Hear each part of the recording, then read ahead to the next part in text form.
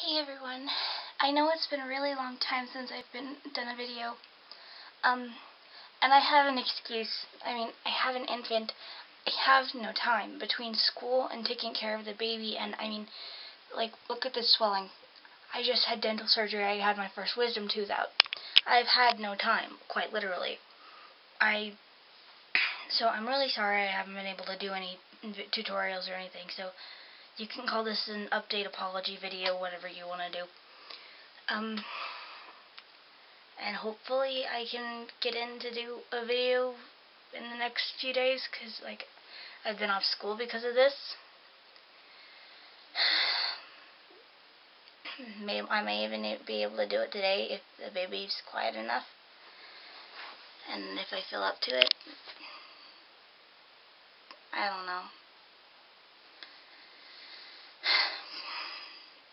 But that's what's going on now.